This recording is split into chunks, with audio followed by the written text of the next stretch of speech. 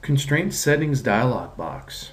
We can control the constraints while we're applying them automatically while we're sketching. To help us control that situation, we go up to our Constraints panel and we go to this button here, which is the Constraint Settings dialog box. In the Constraints dialog box, we have three different tabs. General.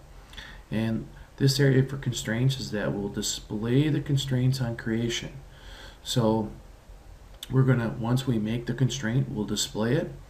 And here's show constraints when it's selected. So we can go up and show a particular constraint if we pick it. We can also display coincident constraints in the sketch. That'll be the little boxes on each of the points. Down in the dimensions, we can edit dimension when it's created. We can also create the dimensions from the input values. But what happens when we over constrain a sketch? Inventor doesn't like to be over constrained. You can tell it to over constrain it. In this case, apply the driven dimension.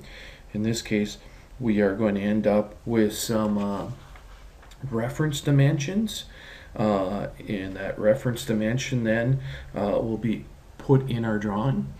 Or we could have it warn us that it's going to be over constrained. So it'll give us a warning dialog box, say you're about to over constrain, do you want to do this or not? Which is I like better. So, if we go to interference or inference, we can infer constraints. So as we're drawing our drawing, we can put constraints in. If we check the persist constraints, that means the constraints will stay on at all times. If we don't have this on, they go off. They go away. Over here in constraint inference priority, we can choose to have the parallel and the perpendicular constraints applied first. Or we could have just the horizontal and verticals. So this way, it'll look at anything that's perpendicular and parallel and apply those constraints. Or we can go with horizontal and vertical and apply those constraints. This seems to work. Both of these are good. Parallel and perpendiculars tend to work more appropriately sometimes. Selection for constraint inference. We can come down here and we can say, what do we want? And all these are turned on by default, but you can say, hey, when I'm drawing or sketching, I don't want to have horizontal or vertical lines put in automatically. You can uncheck those, and it just won't put those constraints in for you. They kind of build them in this order, but you can just say, I don't want them on, and you can just uncheck them.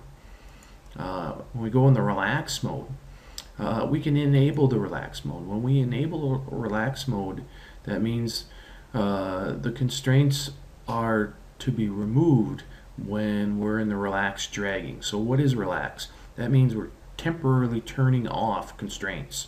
So when we're grabbing a hold of our sketch and we're pulling and tugging on it, we are temporarily taking off any constraints we have.